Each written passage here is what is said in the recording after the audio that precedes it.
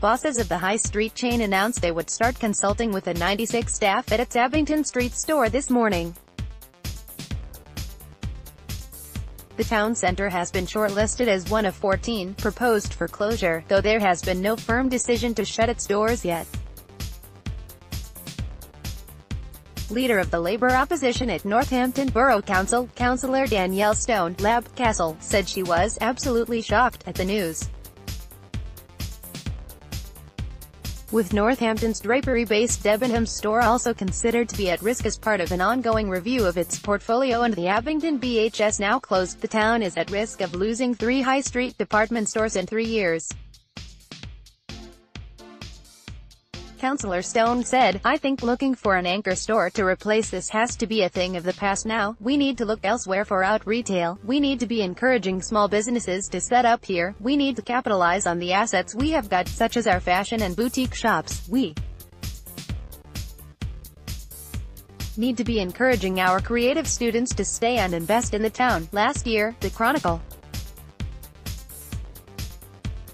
However, a statement from the company has suggested the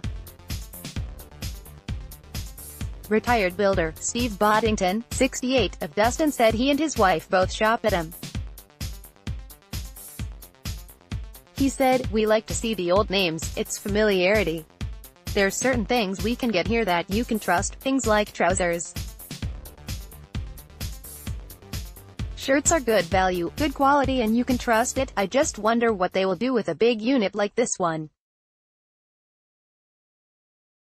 It would be a big shame to see it go." Online shopping has been the death knell for many high street stores.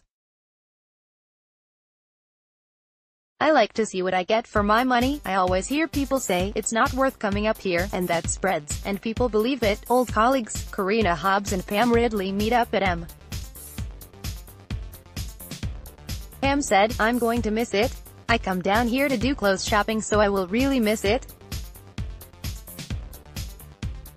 Karina added, "I'm going to miss it terribly." Barbara Dunkley, 76, and her husband Brian, 79, of Dustin also spoke to the Chronicle. Barbara said, "They seemed to cater more for the youngsters and the very old, and I'm in between. If we are in town, we always go into Mark's. We have nothing in the town, nothing at all. There's nothing to bring you down. There's either cafes or phone shops. There's nothing of interest to bring you into town for. You need furniture shops. There's nowhere where you can buy material. There used to be a drapery up here and we have none of this." Terry and Eileen Murray of Rushden pop into Northampton She said, "We used to be very frequent, but when I retired I found it too expensive. BHS I used to love. It will be terrible. The pair benefit from living within walking distance to Rushden Lakes. I can walk there, you can have a nice meal there.